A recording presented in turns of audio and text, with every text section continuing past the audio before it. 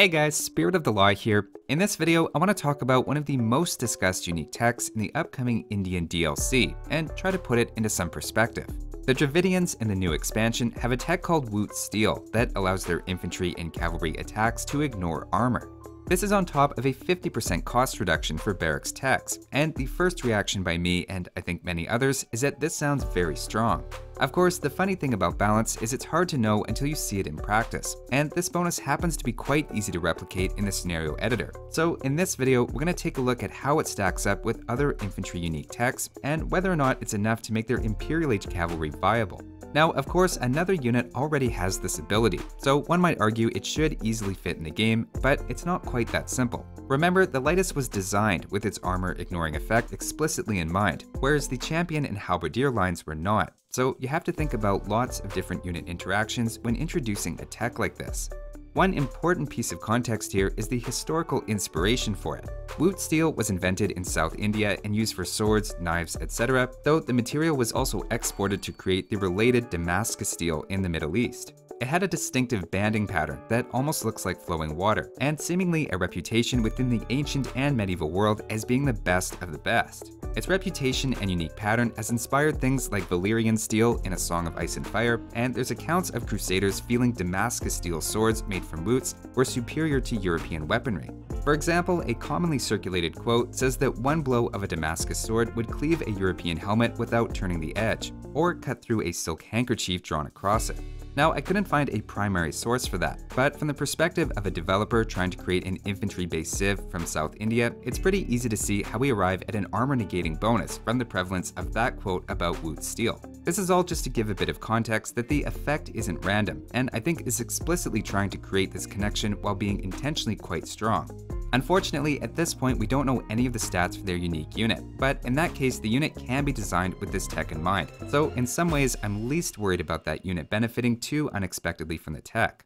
So now that we have all of that context, let's start things off at the stable. It turns out Dravidians have a very weak looking stable in Imperial Age especially, with only Castle Age level light cavalry and battle elephants. Let's focus on light cavalry first. Of course, they're missing a ton of upgrades, not just Hussar, but Bloodlines, Husbandry, and even the last cavalry armor tech. That would otherwise make them equivalent to Viking light cavalry, but now let's see how they perform once they ignore enemy armor. As a quick and dirty comparison, against generic Hussar, they lose pretty convincingly. What's going on is while Dravidian light cavalry are taking out Hussars in 9 attacks instead of the usual 12 thanks to ignoring armor, because of the missing bloodlines and armor upgrade, the Hussars are taking out the light cav in just 7 attacks. So as a complete package, the light cavalry are lagging behind. In fact, this is going to be their problem against most units with low melee armor, where against Halberdiers, Champions, and especially Skirmishers, they're going to perform much worse than even generic Hussar. In most cases, it seems Dravidian light cavalry just won't survive long enough for their larger attack to overcome the missing techs. Of course, there are a couple of extreme cases. Against Boyars, with their 11 melee armor, Dravidian light cavalry does about 6 times the usual damage, and there's an argument that could be a cost-effective trade if selling 100 food at the market fell under a price of 36 gold, which you might see in a post-imperial situation. Even more extreme, against elite Teutonic Knights, they do 7 times the usual damage, which could again be arguably cost efficient in a post-imperial fight where a Teuton player was selling food at a very low price. Don't get me wrong, these are extreme outliers, and generally it's safe to assume that Dravidian light cavalry will underperform in Imperial Age matchups, especially against anything ranged, given their lack of HP and armor. With light cavalry looking so far less than impressive, let's switch now to the battle elephant. I should note here that Dravidians have a Castle Age unique tech that allows their elephants to regenerate 20 HP per minute. That would require over 12 minutes to fully heal from 1 HP, but in the odd case that could come in handy. They're still missing lots of techs in Imperial Age though, so let's see how they fare. Testing them out against all of the Rise of the Broadjaws battle elephants, you can see they lose one-on-one against all of them, even melee, which lack 2 cavalry armor upgrades. While Dravidians are ignoring armor, the other elephants here have up to a 70 HP advantage and 2 more base attack.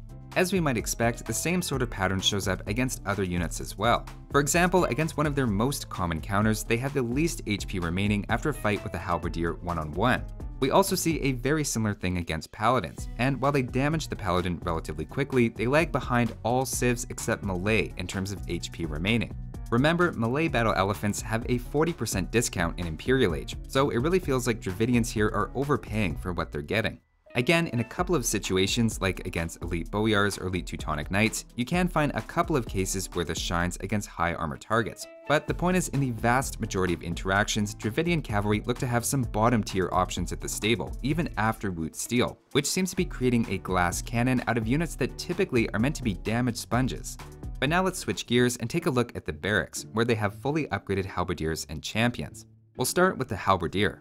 Now, there happen to be a lot of civilizations with bonuses for their halbs, and trying Dravidians against all of them, Dravidians actually come out on top 1v1 by a decent margin if they get in the first hit. In fact, it turns out even if their enemy gets the first strike, Dravidians still end up winning against all of these civilizations except Burmese.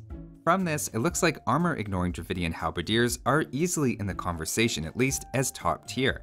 With that said, post-Imperial Slavs in large numbers can have a small edge thanks to splash damage, and Goths with equal resources are still clearly stronger. Of course, adding a wrinkle to all of this, we have to keep in mind a lot of the Halberdier's power is in its bonus damage to cavalry.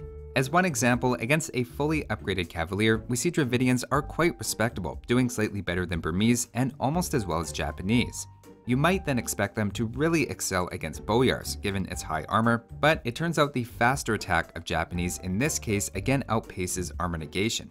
What we notice in every example is that while Dravidian Halberdier aren't always performing the best, they're consistently very strong. Of course, there is one case where they're very clearly the best, and that's against Teutonic Knights. In fact, in this case, they're arguably cost-effective when 100 food is selling for less than 34 gold at the market. Another odd case is against the Cataphract. Unfortunately, the description we get before release doesn't specify whether ignoring armor means just melee or all types of armor.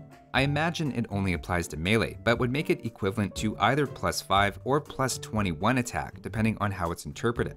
Overall though, I think it's fair to say it's a very strong bonus for Halbs, putting them toe-to-toe with Japanese in many examples, and stronger than nearly all civs one-on-one.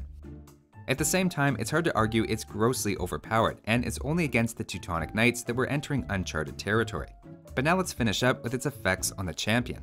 Again, in a very straightforward 1v1 comparison against top-tier champion civs, we can see Dravidians beat all of them if Dravidians get the first hit. Whereas if the enemy hits first, in some cases they lose, implying they're about on the same level as those civs in melee. Similar to Halberdiers, they also lose to Slavs in large numbers or against Goths with equal resources, though I do see those as a separate category since they're a bit more situational. In case you're curious between those two which one would win, it's pretty clearly the Goths, who are still in a league of their own with equal resources spent. To give a couple other examples, Dravidian champions don't do appreciably better against paladins than comparable civs despite their high armor, though once we get into units with 9 armor and above, like Bulgarian two-handed swordsmen with big gains, things start to tip pretty clearly in the Dravidians' favor. As expected, they're easily the best against the elite Boyar and Teutonic Knight, nearly taking on an elite Teutonic Knight one-on-one, which is something I never expected to say about a champion. Going back to the Crusader quote, I could even understand an argument this is more of an Easter egg or reference, similar to the lightest callback to the Polish-Lithuanian success against the Teutonic Order. For the barracks overall, to me there's really no question the tech makes their infantry very strong, often giving something similar or better than the Burmese +3 attack bonus and even the Aztecs' Garland Wars. Compared to Aztecs, they even get the Halberdier, so their infantry really start to stand out. At the same time, I would push back against the idea that the tech is inherently overpowered, as remember, it's locked behind an Imperial Age tech. Similar Imperial Age techs for infantry range from 1200 to 1700 resources, and I would expect this tech to fall on the lower end of that, especially if the devs want to push this as part of the civ's identity. Somewhat related to this, Dravidians also have a pretty good archery range, with a wood discount and some faster firing archery range units. While Dravidians are labeled as an infantry civ, infantry has always been inherently less popular than archers and cavalry online, and something the devs have been trying to encourage more of, so I expect they'll price Wootz Steel to encourage infantry play as an alternative to fully upgraded arbalesters. Overall, while I may be jumping the gun here with this sort of speculation just before the DLC is released, hopefully this gives some context for both the new Dravidian civilization as well as how this tech ranks against some of the other top tier infantry civs. Thanks for watching, and I'll see you next time.